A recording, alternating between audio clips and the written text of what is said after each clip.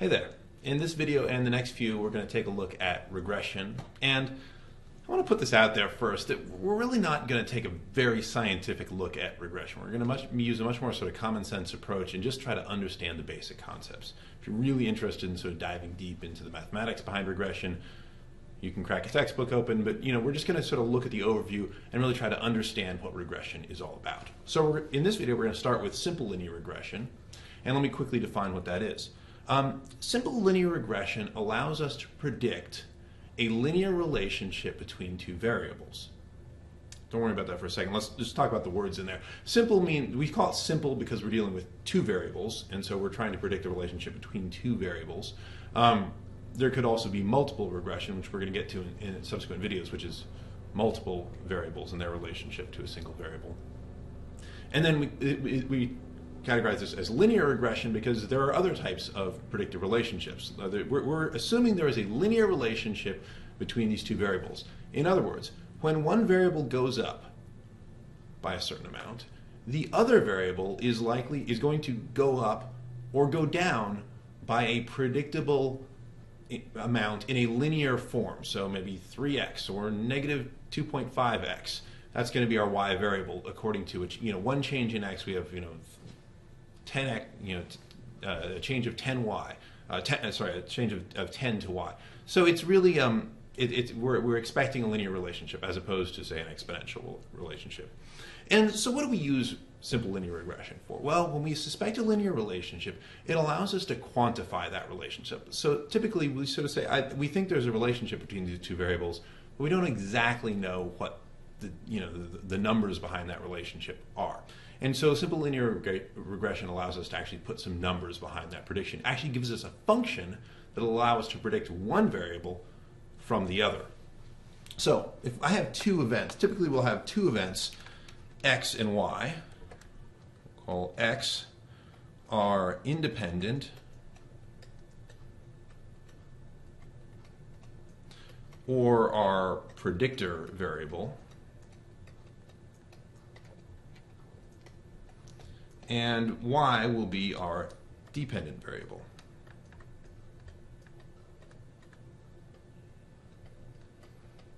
And we call them the independent and dependent variables, typically because what we want to do is we want to take a value of x and predict a value of y based on that value of x. And our linear regression will allow us to do that. It's not going to be a perfect prediction, but it's going to give us an approximate value of y from our value of x based on this relationship. So we call x our independent or our predictor variable because that's what we're going to sort of plug into the function, and it'll give us a value for y.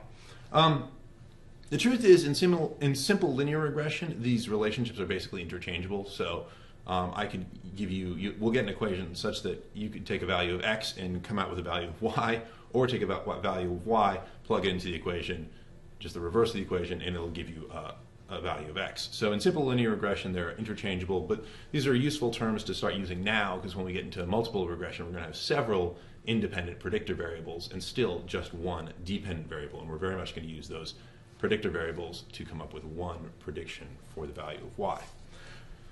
So I realize I'm doing a lot of talking, but let's talk through some examples real quick. An example of where we might use simple linear regression would be taking a look at the relationship between gas prices and hybrid car sales. I think everyone can sort of predict, you're going to have sort of a positive relationship there where gas prices go up and the sales of hybrid cars go up as well. Or how summer temperatures relate to a city's power consumption. Similar concept there. Or how what the relationship is between social media mentions for an event and ticket sales for that same event. Again, so we're talking about a predictor relationship. So we might be interested in saying, look, we've looked at all these past events, and according to the number of social media mentions, that helps us to predict the number of ticket sales, and it's basically something like a linear relationship. We want to know what that relationship is. So when we see the next count of social media mentions, we're going to be able to say, we predict this many ticket sales. So I want you to notice something about both of those, or about all three of those examples that I just mentioned. First off, these are not exact predictions. Even if you have a whole lot of data, you're never going to be able to exactly predict what a city's power consumption is going to be based on the Fahrenheit for that day. There's other factors, and this is just not going to be an exact science. But what we can do is we can get a good estimator, and that's really what we're shooting for. So we're really never going to be dealing with, I mean, in practical terms, we're not going to be dealing with a perfect correlation. We're not going to have a correlation of 1, and we're not going to have a correlation of -1. We're really, coming up with an estimate in just about every circumstance. The other thing that I want to point out here, and you might not remember this when I was giving these examples a minute ago, but where I was very careful with my language. I did not say how gas prices affect hybrid car sales. I said, what's the relationship between them? And I'll probably end up belaboring this point, but basically, when you're doing regression, you're not actually proving causation. You're just showing a relationship. And I promised I'd be practically here. A lot of the times you are going to, just common sense is going to tell you there is a predictive relationship. There is causation. One event happens first, the second event, the other event happens later, and so you can sort of say this one predicted this other event. But, when we're talking about it from a mathematical perspective especially, we don't like to go down that road because it's actually surprisingly tricky to prove causation. And so, we try to be cautious and say we just need the relationship between them. So, for example, and actually, I just want to give a quick example because I think it illustrates how sort of perilous the idea of causation can be. If I said social media mentions actually drive ticket sales, there might be a relationship between those two items, but you might have predicted something like this. Well, A, which we'll call social media mentions, drives B. But what if it was something else? What if there was a C in there and it wasn't part of our regression equation? What if there was a marketing spend, right? The amount of money that's spent to promote this event, what if that actually affects both social media mentions and ticket sales? That'd make a whole lot of sense too. And if we didn't factor in marketing spend into our equation, we might get something that looks like this, and it'll tell us a relationship. It'll allow us to predict ticket sales based on just a read of our social media mentions, but it won't actually be really accurate in terms of the cause and effect if this is the true scenario here. So all that said, as I've sort of been saying, even if you can't prove causation, doesn't mean that defining that relationship and making that prediction doesn't mean it's not valuable. You can still make predictions from one variable to the other. All right, so enough talk. Let's look at a real example here. Well, real, I made it myself, but here we have a scatter plot. It shows, it's showing points, and the y-axis is our dependent variable, and our x-axis is our predictor variable, our independent variable. And this is how you'll typically see a regression done. Is the data would often form a scatter plot. You've got data representing points where you've got two variables represented in each of those points, and so you could scatter plot it. I've just used these sort of generic terms here, but we might be talking about something like degrees Fahrenheit, and this would be a city's power consumption. So the independent variable, or the predictor variable, is the temperature, and the dependent variable, the thing that we're predicting from the temperature, is the city's power consumption. Or we might have, I just realized this looks like that's supposed to be degrees Fahrenheit. Okay. We might have the price of a product that we're trying to sell as the independent variable, and we might have the sales volume. Well, that doesn't really make sense in this case because we would expect actually negative relationships, something sloping down, but you know what I'm talking about. Bear with me. Anyways, each one of these points here would represent a combination. It would represent a value that we've measured in the past, because that's what we have to use to make a regression. We have to use collected data that we've already collected. And so each one of these would represent probably something we've measured, like a day where we measured the Fahrenheit and the city's power consumption, for instance. And so each one of these little dots would represent both an X and a Y value, price and sales volume that we've measured in the past. And what we do with regression, let's see if I do this effectively, is we try to fit a line to this data. And so we're basically trying to fit the best line that we can to this data. Yeah, it's pretty decent, you know. The closest line that we can make, that's sort of an approximation, is we want it to run right through the data. And by the way, I think looking at this scatter plot, it's a pretty good representation. It looks linear, roughly. It's not curving off or, you know, wavy or anything. So fitting a line to it, you know, actually makes some kind of sense. And the line that we've put through this data is always going to follow this type of equation. See, I've used all my colors now. I have to, well, I could use purple. What the heck? It's always going to follow this equation. Y equals B0 plus B1 times X plus an error term. All right, so I'm going to run, my diagram is going to bleed all in with this equation, and it's going to be a mess. Just deal with it. I don't know. Here's our dependent variable, obviously. Y is our dependent variable, and X is our independent variable. Those parts you already knew. But what's B0? Well, this is our constant. It's the y-intercept. And this makes sense to you guys. You've all seen this equation before. This is just, you know, this is a two-dimensional coordinate plane. This is sort of, I don't know, geometry way back in 8th grade or something like that. This value is here. And you could sort of, in regression, you might simplify it to say, well, if our x value was 0, this is what our y value we would expect it to be. So if we had, in this case, if we were talking about, I'm just going with my Fahrenheit versus power consumption. If we had 0 degrees Fahrenheit, we would still expect to use some power. That actually makes sense in this case. Our B1, this is our slope. And you can call slope, you can call it rise over run. Effectively what it is it's the change in y over the change in x. I'm using this delta to you know, stand for change. So if our x value goes up by 1, how much is our y value going to go up? That's what the slope, the coefficient of the slope is. It says, well, that's what you expect for the change in y. It might be if our x goes up by 1, our y goes up by 1/2. Obviously, in this situation, we're talking, you know, basically a big, well, it depends on the units we're using to measure power consumption, but probably something big.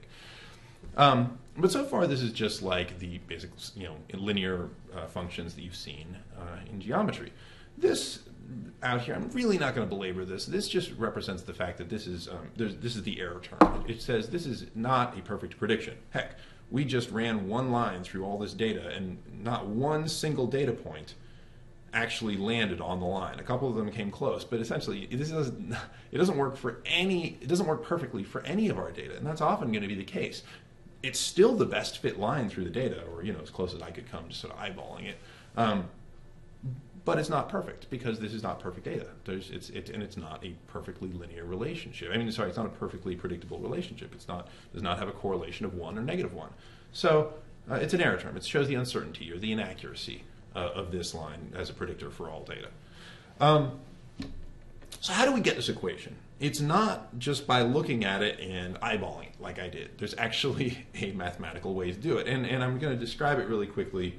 And we're not going to look at an example in Excel or anything like that, though it's not tremendously complicated. Essentially, what goes on is the equation for the line is such that we minimize the square of the distances, the direct distance between each of these values and the line itself.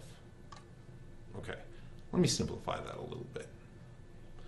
You can basically think of it this way. If you took these distances in their absolute terms, so we don't call this a negative distance, it's just, you know, the absolute distance from here to here or from here to here, and we add all of them up from every one of these points of data that we already have and the line, we try to get the minimum. We've set up our equation such that our line has the minimum of distances.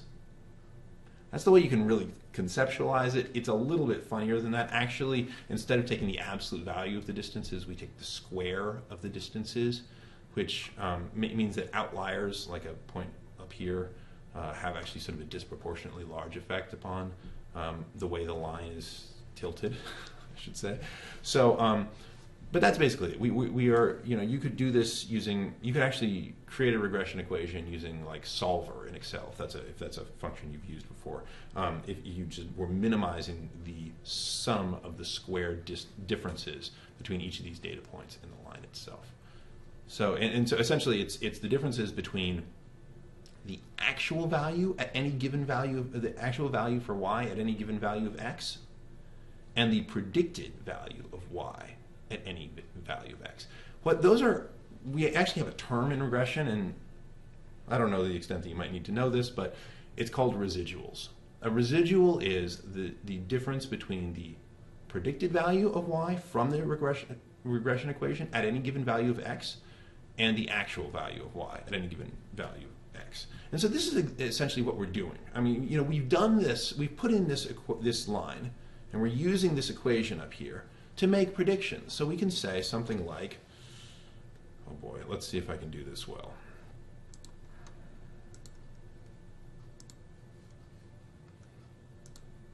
And we'll use a brand new color. Great.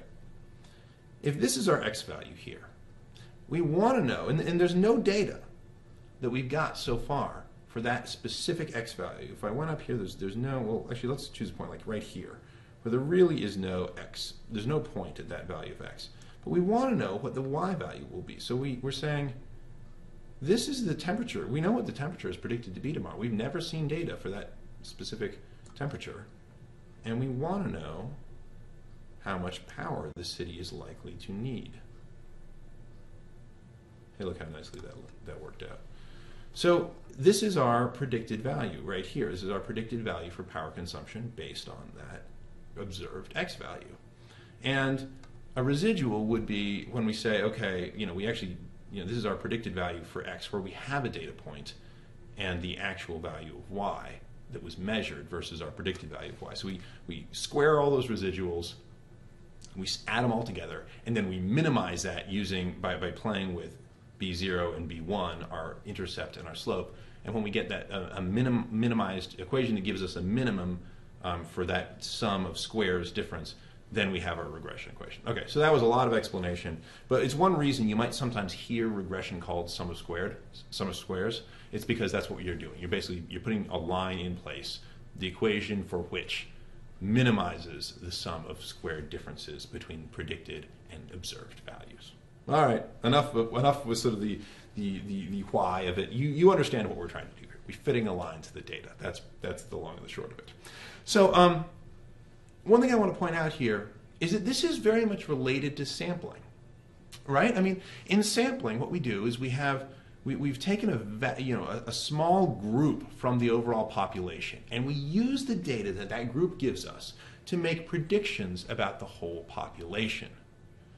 And that's kind of what's going on here. What we have is we have a group of data, and we use it to make estimates on values within the entire population. We realize that the data in itself is not 100% accurately representative of the population, but we use it, we know it's imperfect, and we say, it shows us, there is this linear relationship between our independent and our dependent variables. And so anytime we grab another piece of data out of the population, another x value, another value for our observed value for our independent variable, we're going to use everything we know, all the information we've gathered thus far to make a prediction for our dependent variable using that. So it's all it's very much related to sampling.